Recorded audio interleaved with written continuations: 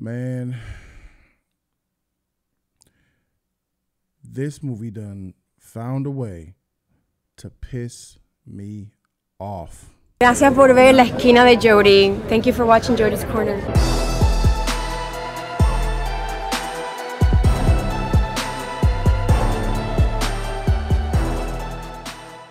YouTube was good. It's your boy Jody Joe. Welcome to Jody's Corner. This is a movie review for Judas and the Black Messiah, starring LaKeith, Stanfield, and Daniel Kaluuya.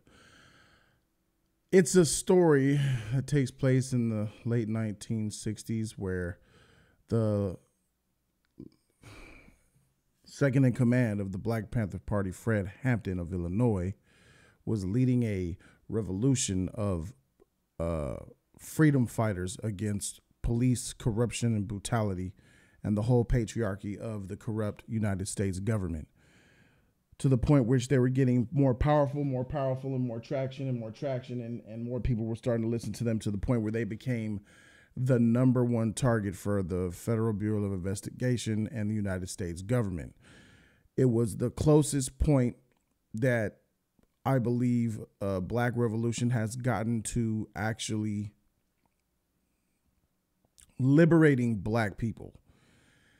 It was the #1 threat for the United States, and they targeted the Black Panther Party with a tremendous, unwavering force from California to New York, either murdering or throwing in prison or burying under the prison prominent members of the Black Panther Party.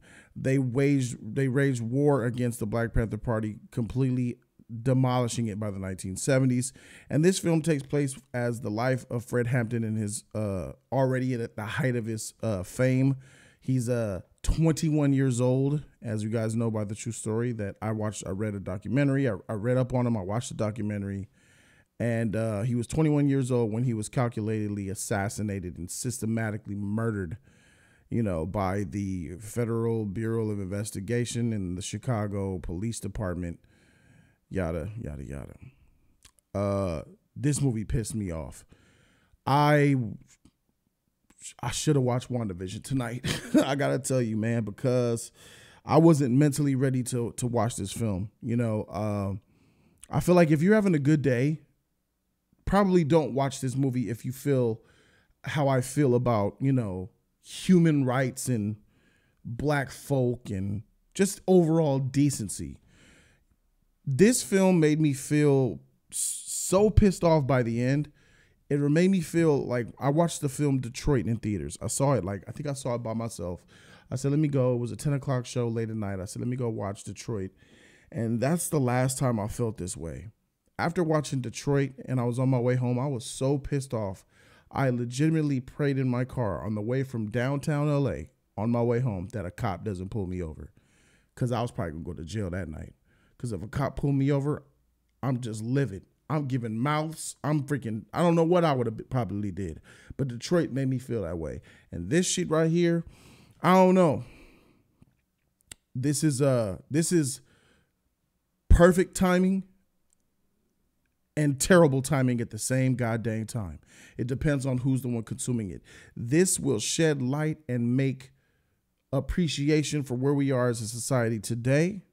People will watch this movie and feel like we've come so far. Malcolm X, Martin Luther King, Muhammad Ali, Fred Hampton, and all the others will be proud of where we are and appreciate the sacrifices that were made for a lot of us to be where we are today. On the other hand, some people gonna be like, freak these motherfucking police, bro. Freak this goddamn government, bro. Man, let's rally up and let's get something popping. I'm of the type where I felt kind of like both ways. There was points in this movie where I was like, oh man, I'm just watching the story like, okay, I'm seeing, this man, Fred Hampton, legitimately wage war against the police. Like, some of the scenes that I've seen in this movie, I don't know if it was actually true. I know it's based on true events, which means they're adding stuff in there to make an actual story. But I'm not sure how I feel about, at the Black Panther headquarters, Black Panther members with shotguns out the window, just shooting a war with the police of Chicago. That's unbelievable to me. You know, I feel like that's just bad optics. If that really happened, wow, I kind of understand why they got took down. See, here's the thing. I have limited knowledge of this stuff, you know. Even if I could read much stories or watch interviews as much as I want, you know, nothing beats actually living through it. So I'm not going to act like I know a lot. But this is what I do know. Some of the things that they did in this movie enticed police to murder them. Now, I don't know if, you know, that was their intention to show these different scenes in this film. But if your intention was to tell the truth and this really happened, bravo. But if your intention was to shed light on police brutality, was to shed light on systemic racism, which absolutely exists now today, and even more so existed back then I don't think it behoves you to actually show Black Panthers rolling up on police in the streets and shooting them point blank. I don't know if that's considered effective. That's something that I acknowledge when I watch this movie. So whether it be true or not, I don't know. I'm inclined to believe that they were smarter and more organized than that. Blows me away to see some of the scenes that I saw in here. It almost was like justification for why the Black Panthers had to be taken down. Like in this movie, Judas and the Black Messiah, I saw reasons why the FBI, the Chicago Police Department, assassinated people.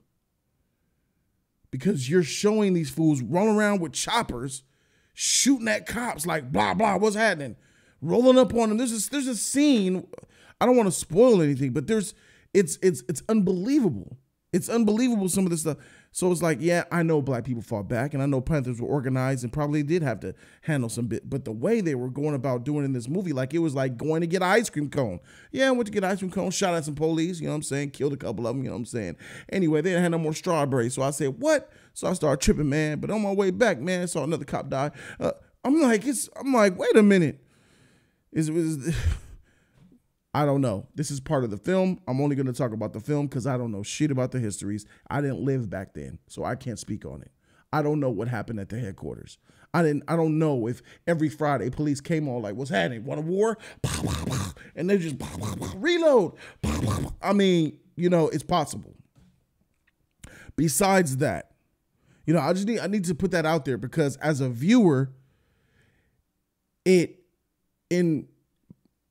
validates why police were so heavy against taking down the Black Panther Party. Now listen, know about the free breakfast program, about them trying to build clinics and all that. All that stuff is beautiful and it's amazing. The community coming together to help fundraise and giving people jobs, a lot of good stuff. But I'm telling you, the way they were handling business in this movie, as a viewer of this film, I completely understand why they got wiped out. Now, that does not excuse Hoover, Mr. Cross-dressing trash man Hoover, who's played by Martin Sheen, which he had all kind of makeup and stuff done to his face. You could tell it's him, but it's like, dang, look at all the stuff they did to this man's face to try to make him look like Hoover. I'm like, all right, for sure, you know, he was in this film. He was a heavy presence. He was a racist, bigot piece of shit. And then you have Todd from Breaking Bad with the FBI agent that was running LaKeith Stanfield's Uncle Tom character. He had the perfect look. Thick, big, white, freckles, Dennis the Menace haircut, and beady, no life having eyes. God dang. I didn't like his character. I saw in this film there was a little bit of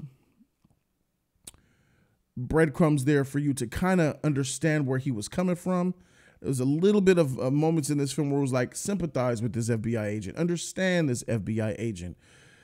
But I got to be 100% honest with you. There was a narrative within this movie that the FBI agent was trying to sell to LaKeith Stanford, the snitch, the Uncle Tom. The story is the Uncle Tom sold out one of his best friends and got Fred Hampton killed.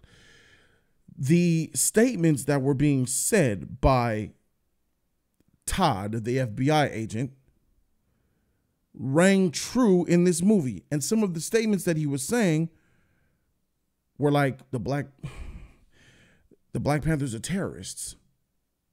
The Black Panthers are no different than the Ku Klux Klan, is what his ideals were. And he was selling that to LaKeith Stanfield to get him on his team so he could be a snitch and help take them down.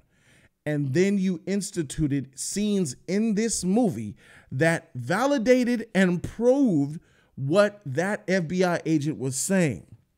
So I'm asking myself, is this just how it really happened?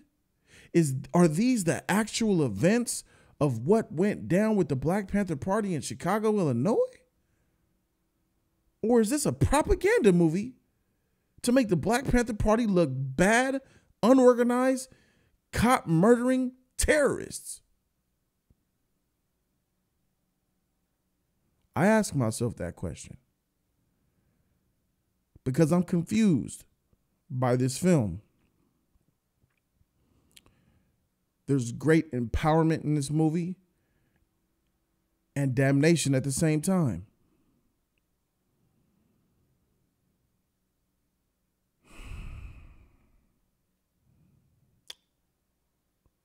Ryan Coogler's involved with this movie, and I got a lot of respect for Ryan Coogler. Love Ryan Coogler. He's a very talented person.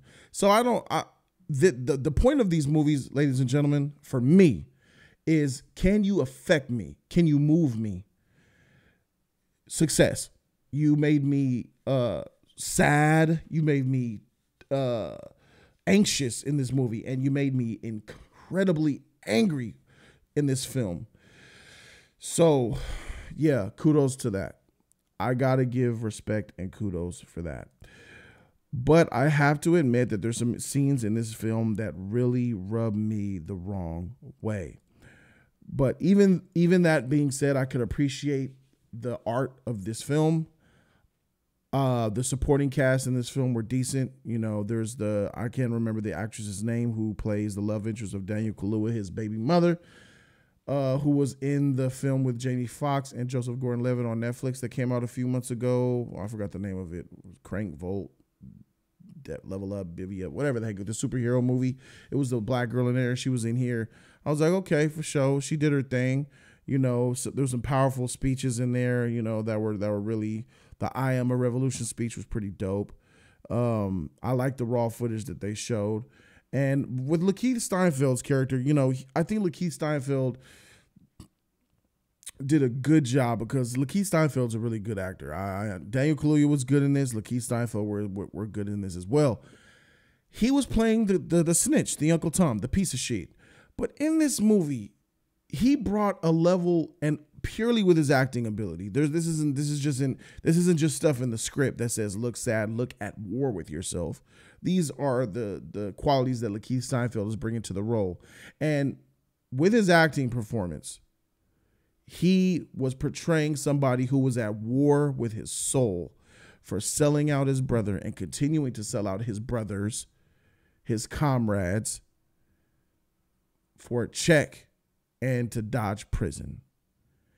Constantly, you would see scenes of him like literally dying inside and showing how he had a tremendous disgust with himself. And I was moved by that. I was like, man, he actually is really feeling what's going down. There was a really powerful scene with LaKeith Stanfield just going to this random bar to try to cut loose and get a couple of drinks. And a surprise character shows up and introduces another level of just mind blowage that was really tense, had a lot of tension for me in this bar scene with this introductory character who came into the scene and delivered a powerful impact and feeling into me. And I thought that was really effective. That was probably the most effective part of the movie outside of the ending. All of the things that LaKeith Stanfield was selling to me, I was buying. I understood the situation and I sympathized with him to an extent based off what the things that he was doing. He was a really good actor, even as the character. He was out here snitching and being one of the most brother soldiers out there where nobody would question him. You know, he was, I guess what the FBI would call a good snitch, a good rat. So he still managed to make me feel for him, some type of level of sympathy deep down in my heart, until the end of this movie.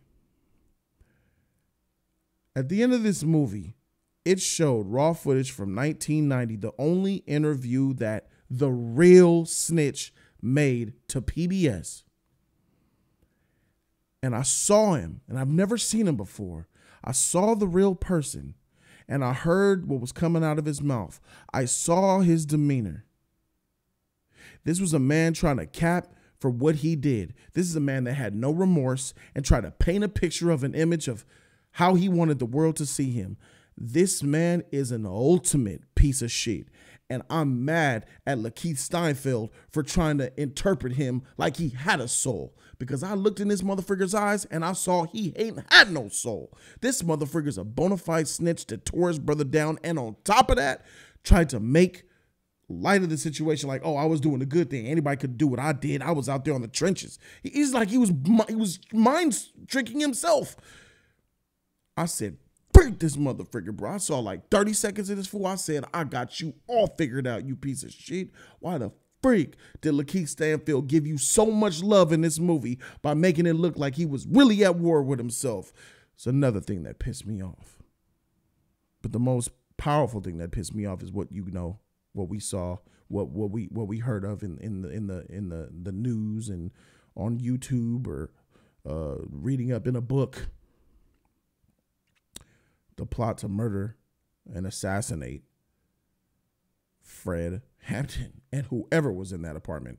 There were 7 survivors. There were a lot of people in there. 99 shots fired. 99 shots fired. The cold game, how you executed that, how they executed that scene of what Fred Hampton had in his body and how they came in there and the way he was laid up. And that powerful scene of the baby mama just sitting there with the foreground back there and you just waiting for it to happen.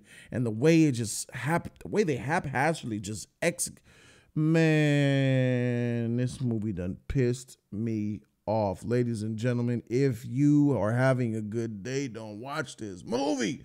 This shit will piss you off. At the end of the day, I appreciate the art. I appreciate the story. It was powerful performances from Kaluuya and LaKeith Stanfield. I feel like there was good intentions here, but I feel like there's some murkiness going on here with the portrayal. I don't know. I'm ignorant to the fact, but I just smell something ain't right. And there's one more thing. They aired that goddamn shit on PBS on Martin Luther King Day. Let me say this out loud on my channel. Freak PBS. I ain't ever watching anything on PBS, and I ain't even watched shit on PBS in the last few years anyway. Freak PBS, bro. Freak them. And the way this whole entire freaking government, systemic racism absolutely exists. Man, this shit pissed me off. But at the end of the day, I can appreciate the art for what it was. I give Judas and the Black Messiah a B.